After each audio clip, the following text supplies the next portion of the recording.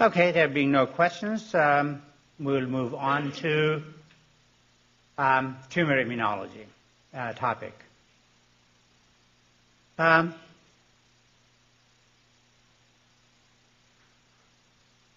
has been a lot of investigation in the role of, to study the role of immune system in the development and progression of tumors. As a matter of fact, those are the studies that very early 19th or 20th century studies, late 19th century and early 20th century studies that led to the discovery of MHC in animals first and then humans later on.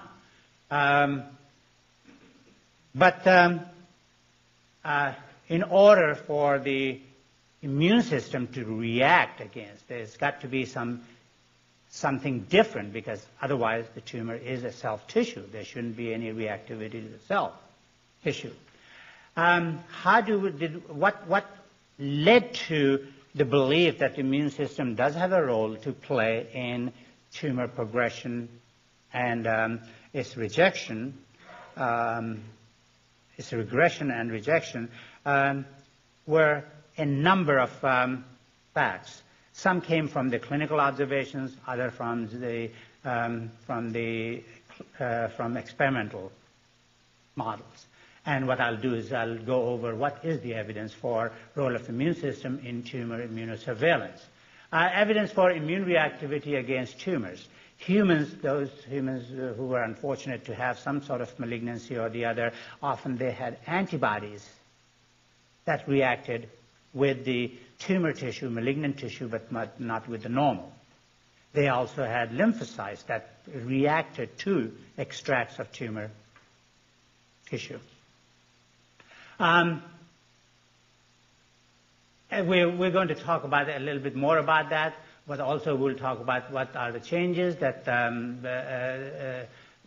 occur during the progression of normal to malignancy. We'll talk about tumor and host components that affect tumor progression, okay? And then we'll talk about how the observations that there is immunogenicity of tumors used for the treatment and management of tumors. Okay. The evidence for role of immunosurveillance in malignancy is, first of all, there is an inflammatory response in the tumor.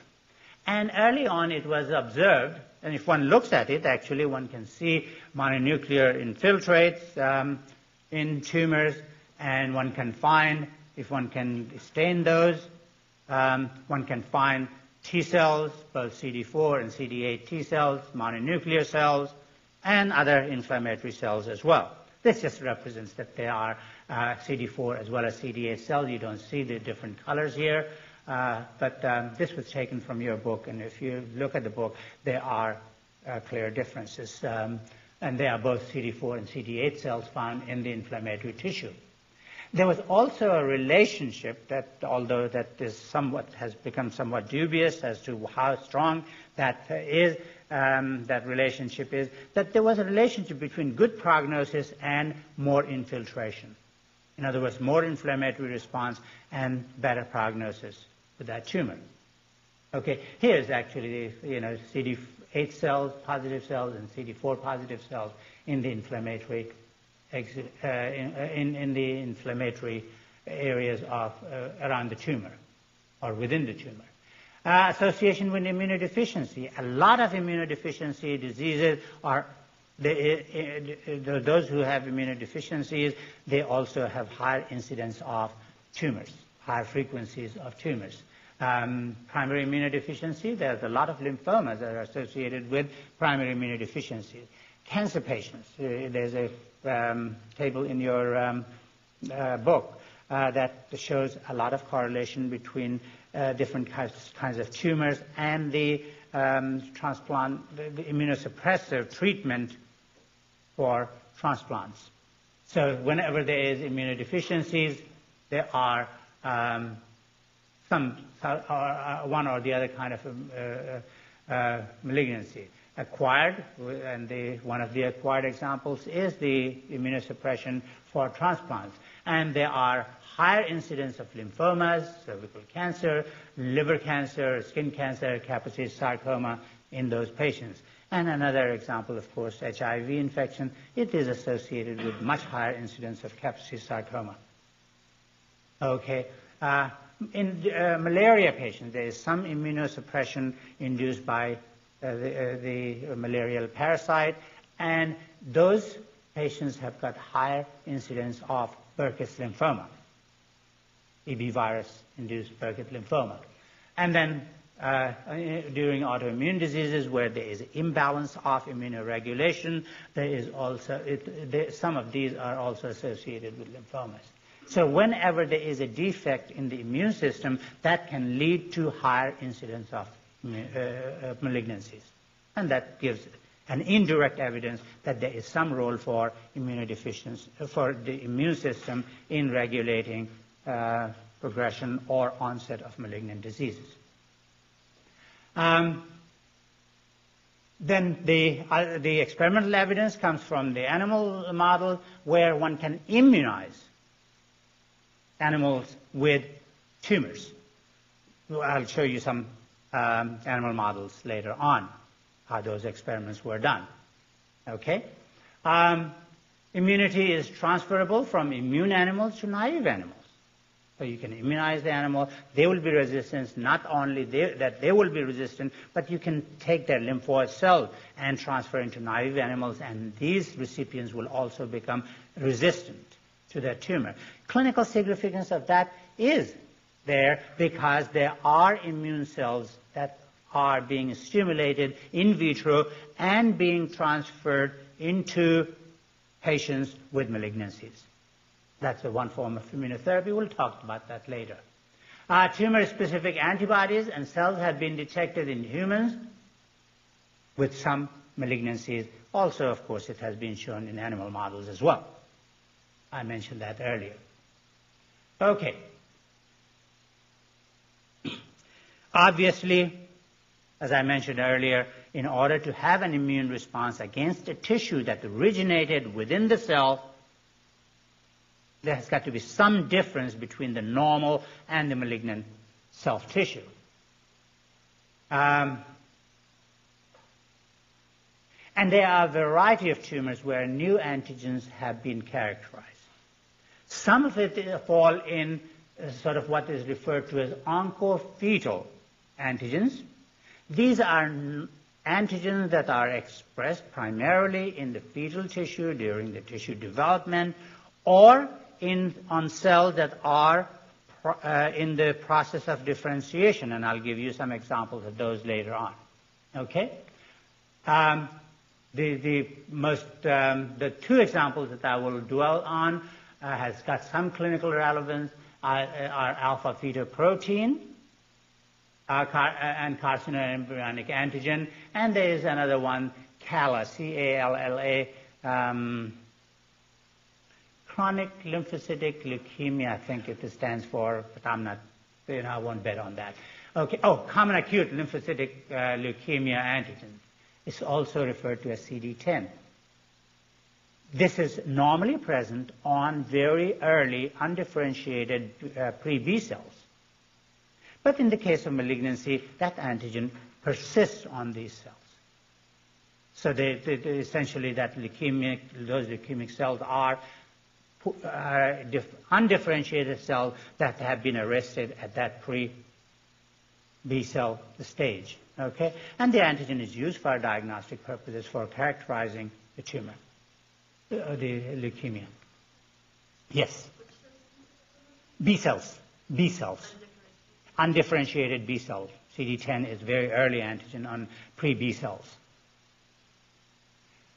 Okay, so these antigens, let me emphasize again, are normal antigens, but not normal for fully differentiated tissues or adult tissues.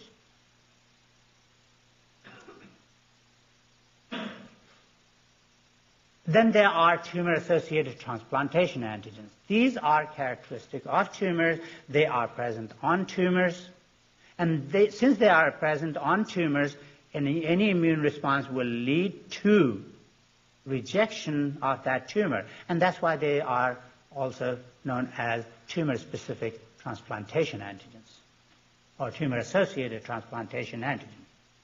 They're actually on cells, whereas the antigens like alpha-fetoprotein or CEA can be secreted antigens. Alpha-fetoprotein actually is almost always secreted antigen. CEA can be found both on tissues as well as in secretions. And CD10 is primarily on the cell surface. Okay. Some of these may be virus-associated antigens. There are a number of viruses that cause human tumors. Kaposi sarcoma has been shown that the cause for that tumor is a herpes virus. When Dr. Richard Hunt starts his section, he will have a whole lecture on oncogenic viruses. Okay? Human papilloma virus. Human papilloma virus has been associated with cervical cancers. As a matter of fact, there is an attempt to have a vaccine against that. Okay? Then there are tumor-specific transplantation antigen as opposed to virus-associated, and these are on spontaneously occurring tumors where there's no virus etiology established. And best examples of that are really animal tumors, where one can, in a normal animal, inject certain chemicals and induce a tumor. So those are different types of tumor-associated or antigens that are seen during malignancies. I'll tell you a little bit about the clinical use of alpha-fetoproteins. It is particularly increased in testicular and liver cancers. And I've got one example of how it has been used in staging or diagnosis of testicular or liver cancers. Okay? It can also be used in patient management, how their treatment is going to be given. You'll see, it will be more clear when we actually come to the example. It is also used for sort of detection of tumor, meaning that you suspect that if levels of those antigens, those proteins go up, you suspect that there is some kind of malignancy, particularly of those. Here's an example of following a patient and testing for alpha-fetoprotein. There was a diagnosis of a tumor, of course. There was archaeectomy performed, removal of the testes. And prior to that, there was a fairly high level of alpha-fetoprotein. The normal levels are around, 20 nanograms per ml in the serum. So it's a low concentration present in the normal individuals as well. But during malignancies, it goes up. As you can see here, about fivefold that of normal level. And after archaeectomy, it came down to more like normal levels or below that. Okay? Upper limit of normal concentration is here.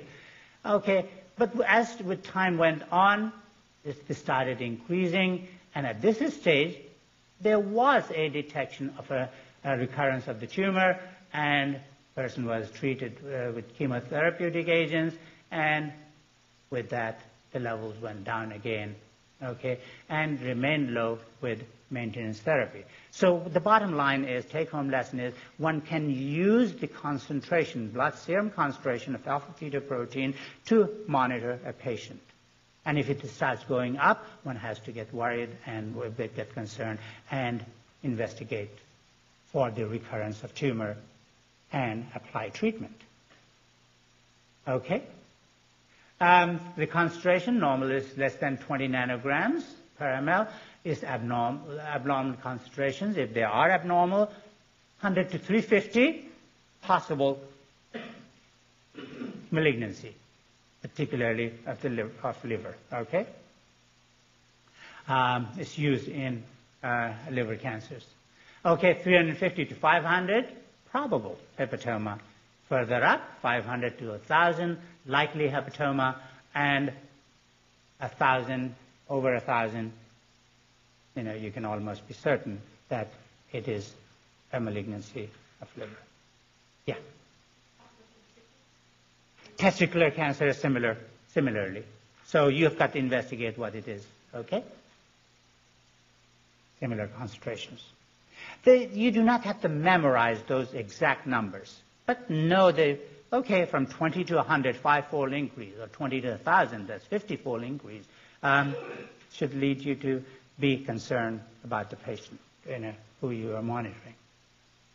Okay, CEA is a similar antigen, but not in this case, not liver cancers, but colon cancers is more characteristic of, although it has been seen increased in mammary tumors and some other tumors as well, but more broad range of tumors.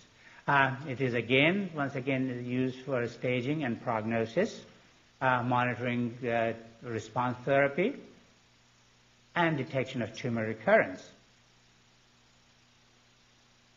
The example is here. Here's an example of colorectal cancer. Start off with here. There was a surgery for local recurrence. This is for after primary surgery or resection of tumor. It is fairly low. It started increasing, and it was determined that there was a local recurrence. It was removed, came down again, and as it started going up, there was chemotherapy administered, and it starts going down again. Again, there was a recurrence here, and that correlated with increased levels of CEA. That was removed, and it came down again. Okay, so CEA, just like alpha-fetoprotein, can be used to monitor, and any increase in its levels is indicative that there is either metastasis or local recurrence.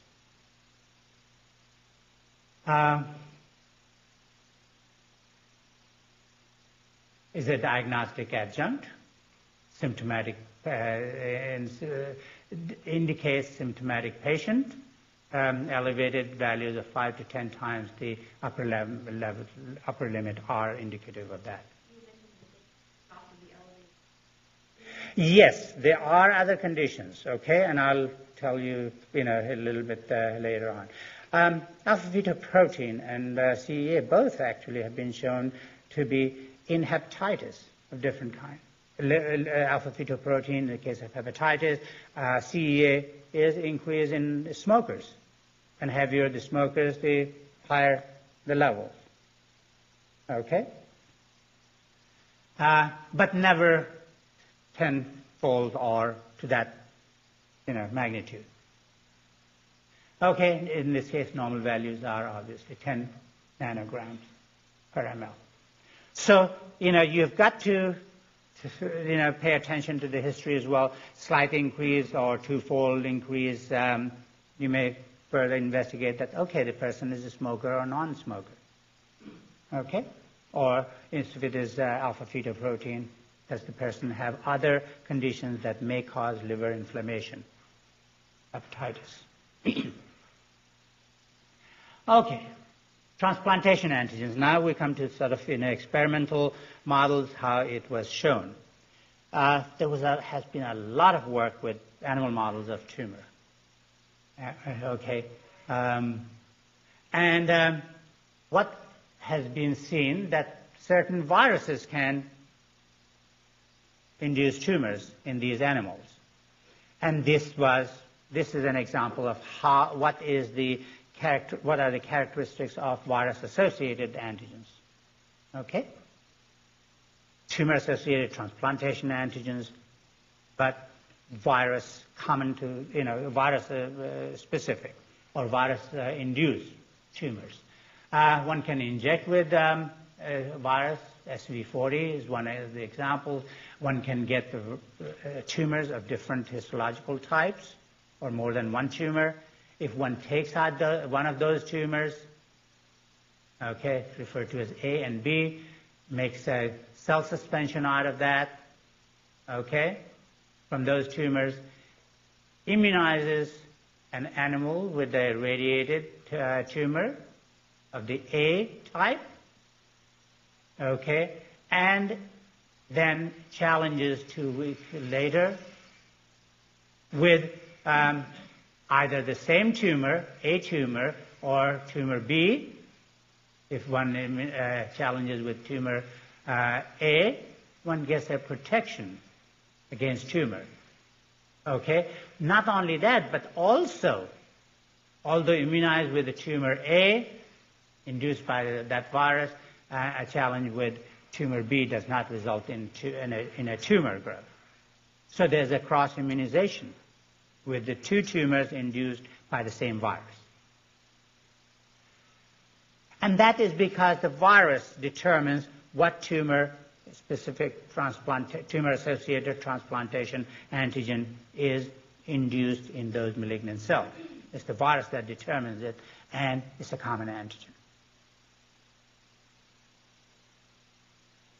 Okay, the bottom line, just to summarize it, if a tumor is induced by a virus, if more than one types of tumors are induced by a virus,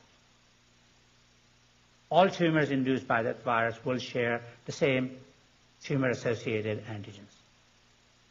Cross-protection. Okay, as opposed to that, if one induces a tumor with a chemical, and there are lots of chemicals that are carcinogenic, one of them is methylclanthrine, MCA, one can use, and that has been used to induce a lot of animal tumors. One injects the chemical a few weeks later, may take more than 2 weeks, may take a couple of months even sometimes. You may find one tumor or more than one tumor in these animals. One can assign them A and B and isolate those tumors, same way as the last experiment. One can immunize naive animals